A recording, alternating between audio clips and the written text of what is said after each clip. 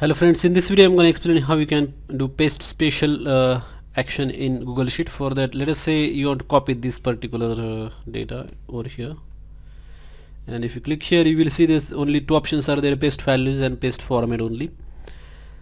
But let us say you want to do paste spatial. Then for that you have to go to this go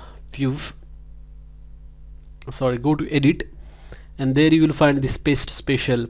With paste spatial you can see that there are lots of other options.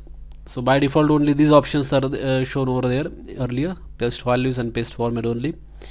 But you can also have another options like paste all except borders, paste column widths only, like if you want to just paste widths, then you can paste formula only, paste data validation only, paste conditional formatting only, paste transposed. In transposed, what happens is that rows will become columns and columns will become rows. Edit and paste spatial, paste transposed. So you can see that rows have become column over here.